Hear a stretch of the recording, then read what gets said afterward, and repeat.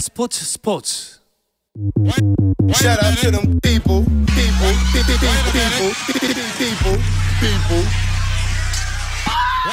You can catch me.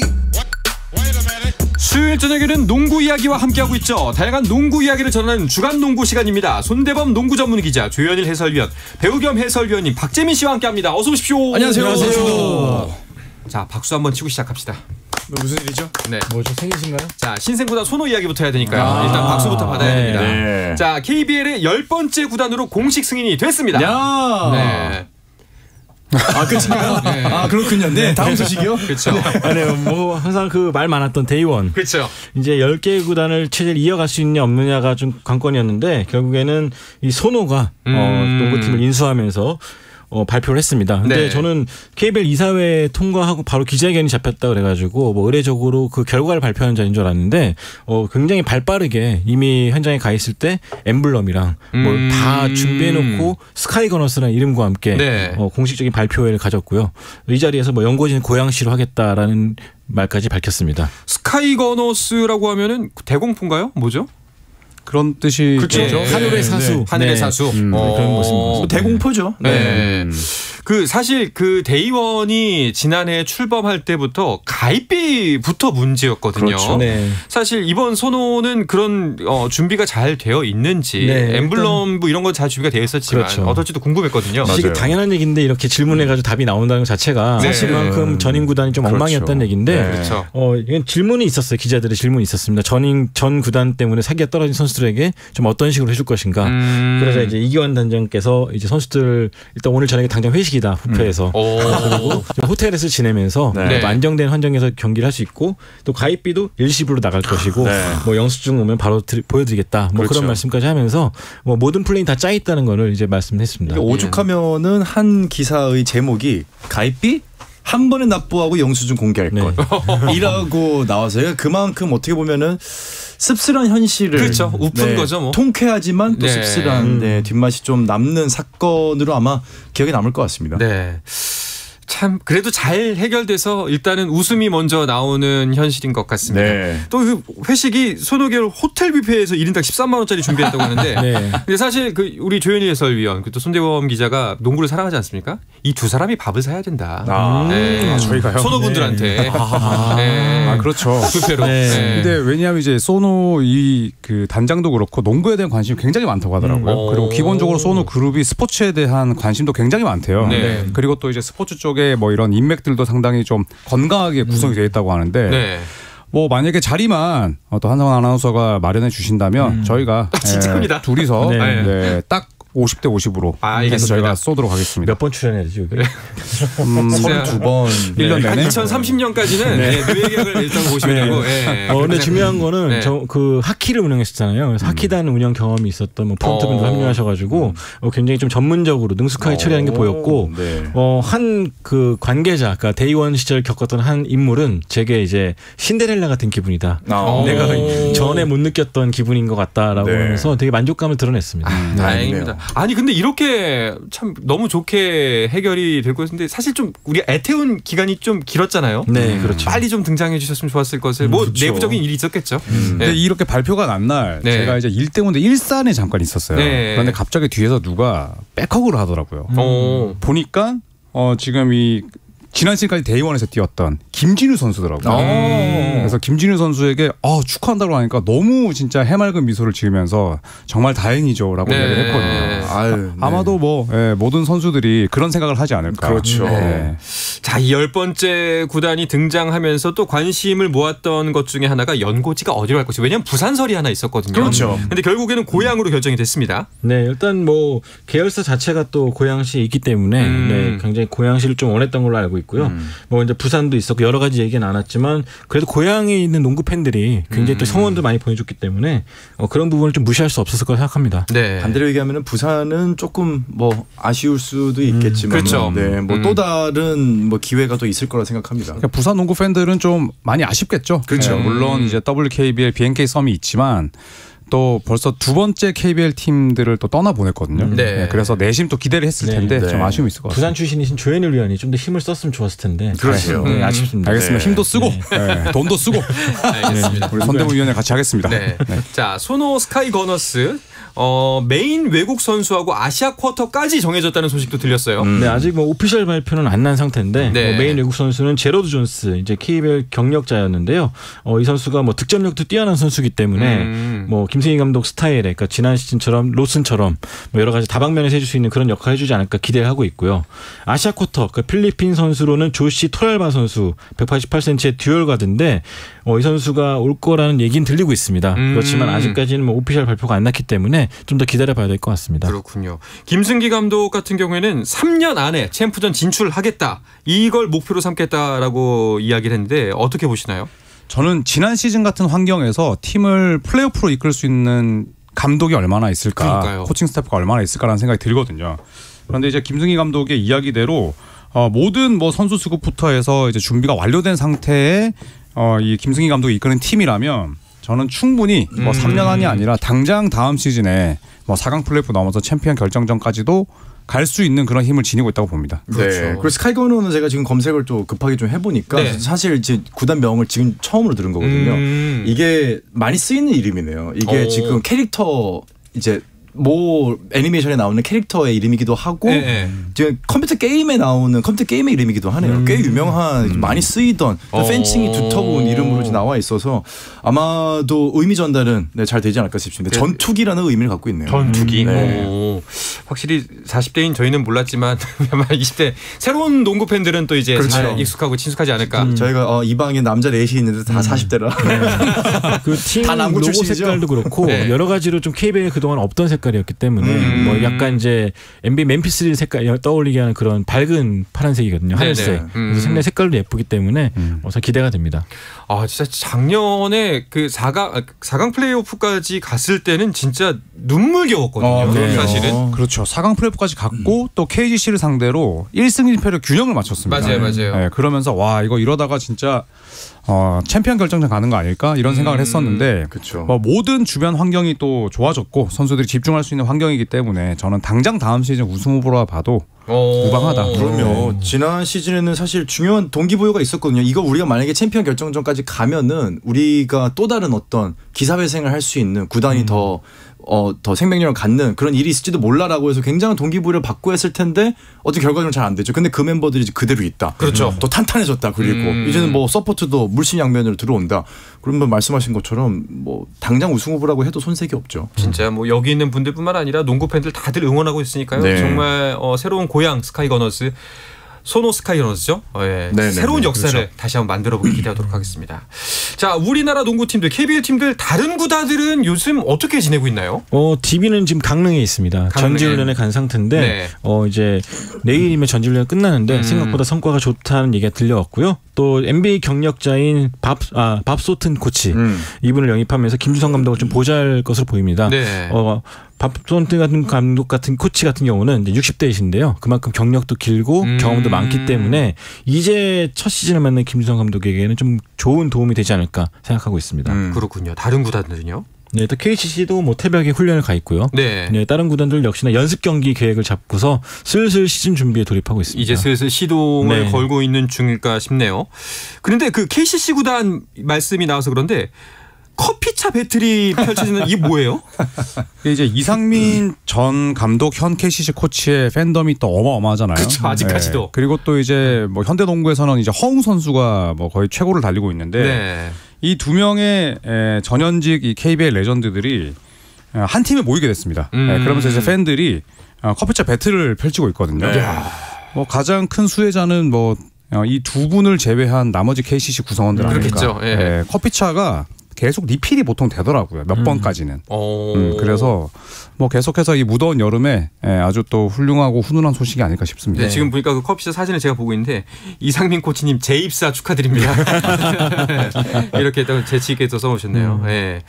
알겠습니다. 자, 그리고 남자농구 대표팀 경기가 있었습니다. 일본과의 평가전 2차례 치러졌죠? 네, 지난 토요일 일요일 잠실 학생체육관에서 일본과의 5년 만에 이 맞대결이 있었는데요. 1차전은 우리 대표팀이 승리를 했고요. 2차전 같은 경우는 일본이 승리를 했는데 뭐 승패를 떠나가지고 오랜만에 팬들에게 또 재밌는 농구를 선사한 것 같습니다. 그렇죠. 사실 우리 대표팀 같은 경우에는 최상의 전력은 아니었죠. 네, 한 그렇죠. 70% 정도로 네. 나섰다고 봐야죠. 네, 오세근 선수 그리고 또 정규리그 MVP 김선영 선수, 라거나 선수도 네, 빠졌고. 라거나 선수도 빠졌고 또 해외파인 여준석, 이현중 선수도 나오지를 못했습니다. 네, 그리고 또 최준영 선수도 이제 오랜 시간 대표팀에서 뛰었는데 결국 뭐 나서지 못했고 또 뭐 안영준 선수 같은 경우에도 굉장히 좀 이번 대표팀에 발탁이 안 돼서 좀 아쉬움이 있었는데 여러모로 뭐 1차전은 전력을 다했다면 2차전은 여러 가지 전술과 라인업을 그렇죠. 시험하면서 코드도 많이 뛰었고요. 1승씩 나눠 가졌습니다. 근데 일본도 뭐 따지고 보면은 NBA 리거들이 다 빠졌기 때문에 뭐 비슷비슷한 상황에서 어떻게 보면은 차선책으로 둘 다 맞붙었던 1, 2차전이었던 것 같아요. 좀 굉장히 뭐 재밌었고 새로운 것도 발굴이 많이 되었던 경기였던 네. 것 같습니다. 서로 뭐 대련 정도로 봤으면 됐겠네요. 그렇죠. 예, 연습 대련 그런 식으로 봤으면 됐을 것 같은데 하윤기 선수의 덩크는 정말 멋있었습니다. 정말로 몇 번을 돌려봐도 그러니까요. 시원하더라고요. 와, 네. 네. 고려대학교 때보다 탄력이 더 좋아진 것 같아요. 맞아요. 웨이트가 붙으면서. 네, 특히 두 발로 뛰는 점프가 워낙 좋다 보니까 이제 외국인 선수처럼 멋지게 이제 인요 페이스 덩크를 찍더라고요. 거기서 덩크를 할 줄 몰랐어요. 그러니까. 그러니까요. 이게 그 팔을 완전히 쭉 뻗은 상태에서 공을 밑으로 내리 찍듯이 하는 덩크가 사실 쉽지가 않아요. 보통 네. 팔이 약간 접히거든요. 이게 어쩔 수 없는 게 팔을 쭉 뻗으면은 공을 놓쳤을 때 이제 리커버가 안 돼요. 그쵸. 팔은 접으면은 약간 리커버가 되거든요. 그래서 NBA 선수들도 팔을 쭉 뻗는 게 가장 최상위 덩크로 이제 얘기를 하는데 하윤기 선수가 그걸 하더라고요. 한 손으로. 네. 또 박재민 의원이 덩크 잘하는 선수 되게 좋아하거든요. 맞아요. 슈퍼스타로는 여전히 커뮤니티에서 뜨겁더라고요. 네. 뭐 스테픈 커리 한번 또 방한 더 했으면 좋겠네요. 네, 한국 왔으면 제가 인사 가겠습니다. 알겠습니다. 네, 3점슛 쏠 때 팔 쭉 뻗더라고요. 곧게 뻗죠. 네. 알겠습니다. 자, 이제 농구 팬들의 시선 항저우 아시안 게임으로 쏠리고 있습니다. 네. 근데 그 전에 열린 올림픽 사전 예선 대회 엔트리가 일단 발표가 됐네요. 네, 8월 12일부터 이제 8일 동안 시리아 다마스커스에서 열리는 이 올림픽 사전 예선 대회가 있는데 여기 우리 대표팀 멤버가 발표가 됐습니다. 뭐 지난 한일전에 나왔던 멤버랑 크게 다를 바는 없는데 이제 오세근 선수는 공식적으로 이번 대회에 나오지 못하게 됐고요. 네. 또 이정현 선수, 그러니까 작은 이정현 선수 같은 경우는 현재 중국에서 열리는 유니버시아드 대회에 차출됐기 때문에 나서지 못하게 됐습니다. 아니 근데 이게 그 위치가 시리아여서 이게 여행 금지 국가잖아요. 맞아요. 네. 가네 못 가네 이야기였는데 어떻게 되는 건가요? 이게 지금 한 달에도 몇 번씩 뭐 전쟁 소식이 들리고 희생자 소식이 나오고 있는 상황이기 때문에 뭐 전쟁 위험 구역이기도 하고 네. 결정적으로는 이제 여행을 못 가게 돼 있는 나라잖아요. 그렇죠. 그러다 보니까 대표팀도 쉽게 가겠다는 결정을 내리지 못하고 있습니다. 일단은 외교부에 좀 문의를 해놓은 상태, 허락을 네, 좀 구한 허가가 있어야 상태인데 돼요. 문제는 정말 쉽지 않을 거라는 얘기예요. 이게 된다 그래도 제가 이제 입수한 결과 그 방으로는 다마스커스로 바로 가는 비행기가 없기 때문에 네. 그 중동 지역에서 경유를 해야 되는데 컨디션도 그것도 쉽지가 않은 거고 네. 그래서 좀 굉장히 위험 지역에 가라서 아마 협회도 고민이 많고 또 선수들도 약간 걱정이 많은 걸로 알고 있습니다. 그러니까 저는 피바가 왜 그런 결정을 했는지 그러니까요. 참 이해가 되지 않고 사실 네, 가서도 안전이 보장이 돼야 되거든요. 네, 그래서 제가 시리아 농구협회 관계자하고 한번 얘기를 나눠봤는데 네. 근데 그분들은 또 그 대회 개최지는 전쟁 나는 곳이랑 좀 멀리 떨어져 있어서 괜찮다. 아주 사소한 일밖에 안 벌어진다. 근데 그 사소한 일이 뭐냐고 물어봤는데 대답을 안 해주더라고요. 그래서 저는 그게 걱정이 되는 거죠. 그렇죠. 네. 아니 사실 만약에 정말 누군가가 나쁜 마음을 먹고 그런 일이 벌어지면 당연히 안 되고 있지도 않겠지만 혹시라도 선수들의 어떤 안전에 위협이 되는 상황이 발생한다면은 그 뭐 엄청난 네. 일이 벌어질 수밖에 없기 때문에. 그래서 얼마 전에는 근데 이란과 바레인 등이 참가했던 대회가 열리긴 했어요. 근데 그걸 예시로 들려주면서 안전하다라고 말을 하지만 그래도 가는 길도 멀고 그쵸. 심리적인 부담도 있기 때문에 네. 아마 우리나라 대표팀뿐만 아니라 뭐 대만이나 인도네시아도 참가하고 있는데 굉장히 이 두 나라도 고민이 많은 걸로 전해 들었습니다. 그렇죠. 우리나라만 위험한 게 아니잖아요. 그렇죠. 다른 그렇죠. 나라도 당연히 위험한 건데 네. 또 이게 세계 각국이 모이는 행사이기 때문에 나쁜 마음을 먹은 사람한테는 그 굉장히 좋은 타겟이 될 수 있다라는 네. 우려가 있습니다. 뭐 일단은 과정상 필요한 일정이기 때문에 뭐 보내달라는 게 맞긴 합니다만 정말 좀 무사히 좀 네. 대책을 잘 마련해서 갔으면 네, 좋겠습니다. 그렇습니다. 알겠습니다. 자, 이어서 NBA 소식도 살펴볼까 하는데요. 그 전에 잠시 쉬었다가 돌아오겠습니다.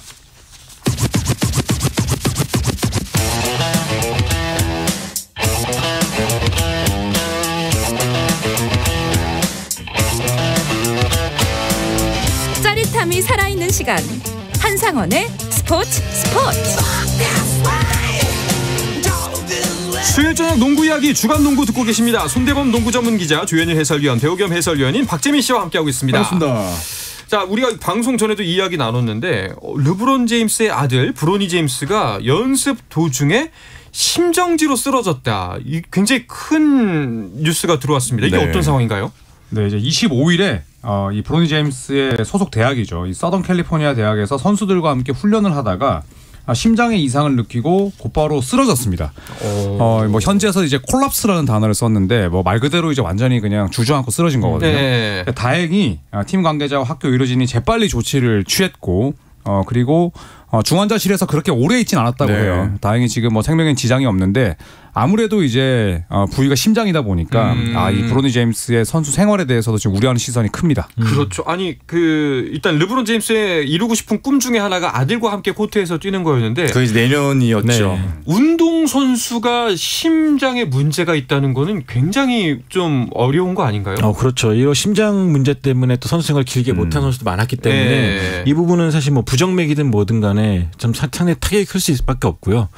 그렇기 때문에 좀 1년만 기다리면 이루어지는 꿈인데 일단 이 부분에 대해서 신중하게 지켜봐야 될 것 같습니다. 네. 근데 이제 NBA에서도 사실 지금 저도 이제 기사를 좀 보다 보니까 미국의 고등학생 운동 선수들이 경기 중에 사망하는 이유 1위가 심정지라고 하더라고요. 그 정도로 지금 많이 있는 일인데 지금 NBA에서만 봐도 샤킬 오닐의 아들 샤리프 오닐도 심장이 문제가 있어서 결국 수술을 받았는데 지금 이제 G리그랑 계약을 하는데 이제 선수 생활을 하고 있고요. 그리고 라마커스 알드리지도 심장에 문제가 있었는데 선수 생활을 이어갔고 그러니까 심정지가 무조건 선수의 생명을 단절시키는 거 아니에요. 심정지 원인도 되게 다양해요. 네, 뭐 심세동부터 해가지고 여러 가지가 있는데 이제 이게 정말 한 번 오고선 조금만 조치를 취하면 다시 안 올 만한 증세다 하면은 NBA 갈 수 있는 길은 열릴 텐데 만약 이게 심장을 어떻게 열어서 수술을 해야 되고 은퇴를 고민해야 되는 상황이라면은 불상사를 막기 위해서는 아마 브로니 제임스가 NBA 진출하는 걸 포기하는 일도 가능성은 있다고 봅니다. 네, 아직까지 정확한 후속 기사가 안 나기 때문에 지켜봐야 될 것 같습니다. 일단 지켜봐야 될 것 같습니다. 일단 안타깝습니다. 그렇죠. 좀 이제 문제가 없었으면 좋겠고요. 네. 자, 그리고 NBA에서 또 하나의 큰 소식, 역대 최대 규모의 계약이 나왔습니다. 네. 야, 이건 오늘 나왔습니다. 전 잘 모르겠어요. 5년에 3,885억 원? 네. 어마어마하죠. 그러니까 5년에 이제 3억 달러인데 3억 달러를 넘긴 선수가 제일런 브라운이 처음이었어요. 그 전까지는 이제 2억 7천만 달러의 니콜라 요키치가 가장 많았는데 5년에 무려 3억 400만 달러, 3,885억. 그러니까 뭐 연간 진짜 한 50억 정도 버는 거거든요. 네. 그래서 어마어마한 계약을 맺었는데 일단 제일런 브라운의 이 몸값을 놓고 이제 많은 이야기가 있긴 합니다만 이제 올 NBA 팀, 뭐 그 시즌에 가장 잘한 선수 15명을 꼽는 그 올 NBA 팀에 딱 한 번 뽑혔거든요. 그리고 이제 팀을 대표하는 1옵션이 아니라 이제 2옵션인데 과연 이 돈을 줬어야 됐냐. 샐러리 캡 전체 연봉의 35%를 가져가는 이 맥스 계약을 줬어야 됐나. 라는 뭐 설왕설래가 있습니다. 네. 그러니까 사실 제일런 브라운이 이 정도야? 라는 질문이 나오긴 나오거든요. 물론 이제 대단한 선수인 거 지금 아마 저희 세 명이 똑같은 생각했을 거예요. 네. 이렇게 이 정도인가? 네. 손대범 위원이 개인적으로 가장 좀 싫어하는 스타일의 소유자 아닌가요? 저는 그렇긴 하죠. 네. 아니 근데 있잖아요. 샐러리 캡도 있고 또 여기 이 금액 너무 사치세도 있는데 여기에 대한 부담감이 분명히 있을 거란 말이에요. 그리고 보스턴에 이미 1옵션이 있잖아요. 그렇죠. 제이스 테이텀이 있죠. 테이텀이 제일런 브라운보다 이제 1년 후배인데 다음 시즌에 똑같이 슈퍼맥스라는 계약을 맺을 수가 있거든요. 그렇죠. 이것도 이제 샐러리 캡의 35%인데 매 시즌 NBA는 지금 뭐 미국 경제도 호황이고 그다음에 NBA도 장사가 잘 되기 때문에 샐러리 캡이 매년 늘어요. 그래서 같은 조건으로 이제 5년에 303일을 제일런 브라운이 받았다면 내년에 제이슨 테이텀은 5년에 338밀 더 높아집니다. 그럴 수밖에 없죠. 네. 내년 여름에 계약을 맺어야 되는데 그렇기 때문에 더 논란을 낳고 있죠. 감당이 될 거냐. 네. 그러니까 저도 제일런 브라운이 지금 독이 든 성배를 쥐고 있는 게 아닌가. 만약에 보스턴에서 떠나야 될 상황이 된다면은 이게 엄청난 부담이 되거든요. 어디 갈 수도 없고 여기 남기는 싫고 받아주는 데는 없고 이런 상황이 올 수도 있기 때문에 야 과연 돈이야 많이 벌겠지만 네. 기분 좋네요. 많이 벌면 좋네요. 네. 뭐 제 돈은 아니니까요. 네. 근데 이제 이 상태에서 트레이드 키커라고 해서 만약에 셀틱스가 제일런 브라운에게 실망을 해서 트레이드를 해버리면 네. 연봉의 15%를 줘야 됩니다. 네, 연봉의 15%를 제일런 브라운에게 줘야 되기 때문에 왜냐면 엄청 크죠. 연봉의 15%니까 고액이면 당연히 그 금액이 늘어나잖아요. 그렇죠. 그렇기 때문에 사실상의 트레이드 거부권이나 마찬가지예요. 그래서 슈퍼맥스는 오케이. 근데 트레이드 키커는 왜 준 거야? 보스턴은 뭐 그냥 바보야? 이제 이런 평가를 받는 게 그 트레이드 키커까지 줘버렸어요. 저도 NBA 선수 할 거 그랬어요. 그러게요. 독일인 성배우도 1년에 750면 마십니다. 네, 맞습니다. 네. 10잔이고. 온갖 악플도 견딜 수 있습니다. 일단은 보스턴 셀틱스가 절대 놓치지 않겠다는 의지의 표명으로 의지죠. 봐야겠네요. 그렇죠. 제이슨 테이텀도 마찬가지고요. 윈나우죠. 예. 그렇죠. 네. 알겠습니다. 이렇게 NBA가 3억 달러 시대가 열렸습니다. 4억 달러는 뭐 테이텀이 넘겠죠? 테이텀 같은 경우에는 이제 내년이기 때문에 네. 338밀 정도를 받을 수 있다면 가장 현재 가능성이 높은 게 샤이 길저스 알렉산더거든요. 네. 이 친구가 이제 2026-27 시즌까지 계약이 돼 있기 때문에 그때 샐러리 캡으로 본다면 이제 처음으로 4억 달러를 넘을 가능성이 높다. 그때까지 퍼포먼스도 유지가 되고 한다면 맞습니다. 네. 알겠습니다. 자, 또 다른 팀 이야기도 해볼까 하는데요. 아까 요키치 말씀하셨잖아요. 네. 농구월드컵 불참하네요. 그러니까요. 세르비아 대표팀이 우승 후보를 꼽힐 수 있는 유일한 이유가 바로 이 요키치인데 이 요키치 선수가 일단은 뭐 정신적으로도 그렇고 육체적으로도 지쳐있는 상태이기 때문에 이번 월드컵은 불참하겠다라고 선언을 했습니다. 이에 따라서 세르비아도 전력이 좀 많이 약해질 것 같고요. 오랜만에 또 상위권 진입을 노렸었는데 이것도 역시나 좀 물거품이 됐습니다. 자, 그리고 카일 앤더슨은 중국으로 귀화했다고요? 네, 그렇습니다. 이제 카일 앤더슨의 이 가족 조상이 중국 피가 있어요. 네. 네. 증조 할아버지가 네. 중국에서 자메이카로 이주한 이주민인 걸로 나와 있죠. 네. 그래서 카일 앤더슨의 얼굴도 실제로 약간의 동양의 느낌이 맞아요. 있어요. 약간 밝잖아요. 맞습니다. 예, 피부가. 네. 그래서 중국으로 귀화하고 이제 오는 8월 말에 열리는 농구 월드컵에 출전을 한다고 합니다. 별명이 이제 슬로우 모션이에요. 워낙 느리기 때문에. 그런데 피바 무대에서 과연 이 카일 앤더슨을 막을 수 있는 선수가 있을까? 네. 미국, 캐나다, 세르비아 정도 제외한다면. 그러면은 이제 아시아만 보더라도 중국 상대하기가 너무 어려워진 거 아닌가요, 우리나라는? 근데 또 대부분의 대회가 또 NBA 시즌 중에도 열리니까 아마도 이 선수가 뭐 아시안 게임이나 그런 데 나오지는 못할 것 같고요. 네. 다만 여름에 열리는 뭐 올림픽 예선이든 그렇죠. 그런 게 생긴다면은 네. 만날 수 있을 거고 또 좋은 경험이 되지 않을까 생각합니다. 좀 복잡하죠. 요르단으로는 이제 KCC에서 뛰었던 홀리스 제퍼슨이 또 이제 들어왔기 네. 때문에 이제 좀 NBA나 뭐 다른 프로리그에서 뛰었던 선수들이 전 세계로 수출이 되는 그런 현상들은 좀 어렵지 않게 보게 되는 것 같습니다. 우리도 이제 빨리 좀 NBA 전수 조사를 해서 네. 좀 유전자 검사를 해가지고 한국 피가 섞인 선수를 네. 어떻게든 찾아내서 국가 차원에서 좀 수입해 오는 걸로. 그게 참 어려워요. 저 되게 이국적으로 생겼잖아요. 네. 놀랍게도 순수 한국인이거든요. 그래요? 네, 이런 걸 보면은 참 찾기가 쉽지가 않다. 그냥 알겠습니다. 네. 자, 이거 혈통 논란의 마지막으로 오늘 방송 여기서 마무리 지어야 될 것 같습니다. 준대범 농구전문 기자, 조현 해설위원, 박재민 해설위원, 오늘도 감사합니다. 감사합니다.